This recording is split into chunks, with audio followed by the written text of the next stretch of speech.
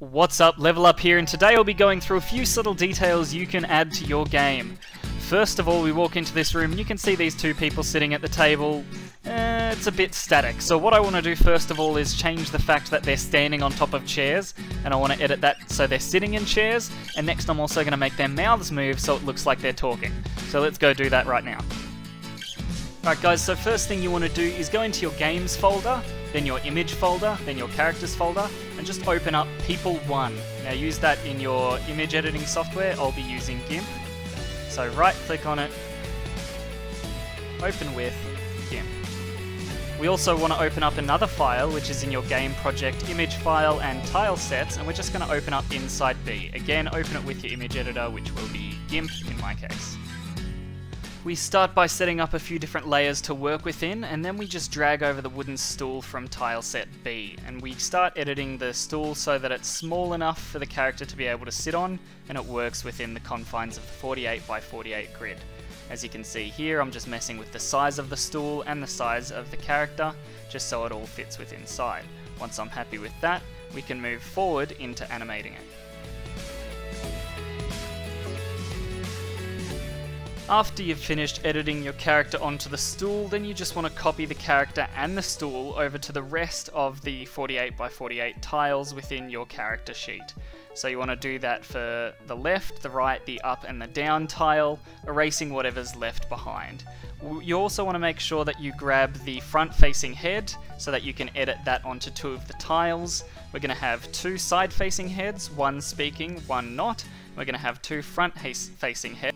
After you've got all that set up, you can head down to the very bottom three tiles you've got and start animating the mouth movements. You can do that by selecting a dark line, not a black line, and then go in and add an E sound, an U sound, and an R sound shape of the mouth.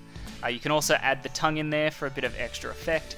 All up from here, it's pretty discretionary about how you animate the mouth. It's all going to come into play later on when we set the animation. Once you've finished the bottom facing animation, you just want to go to the top facing animation where the character is actually facing the player. You just want to add an O sound, an E sound, and an R sound yet again. And now we're ready to put that into our game and have speaking characters. Head back over into the game file and just replace out the old character event with the new character event that you've created sitting on the chair.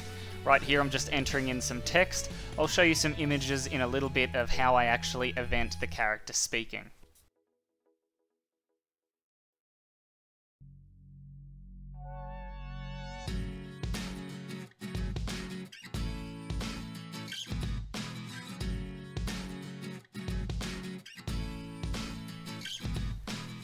Oh, hello there.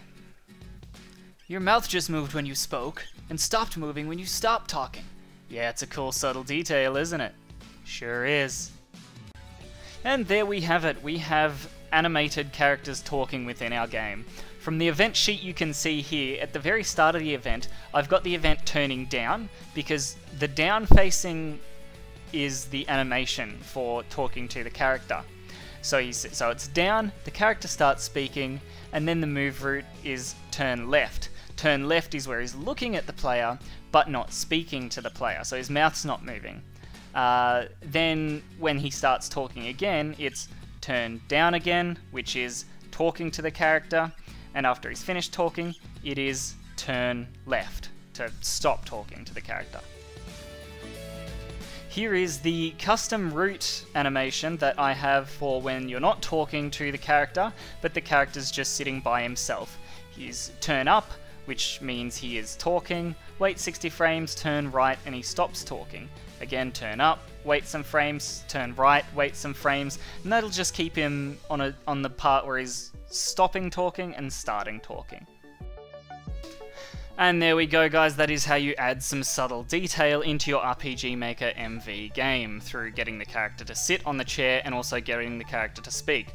I hope you've enjoyed this video and I hope it's given you some ideas for your own game. If you like the content I produce, please like, comment, subscribe, follow me on my Facebook page, Level Up Design, my Instagram, Level Up Design AUS, and my Medium blog, Level Up Design. All will have links in the description. Once again, thank you, and have a good day.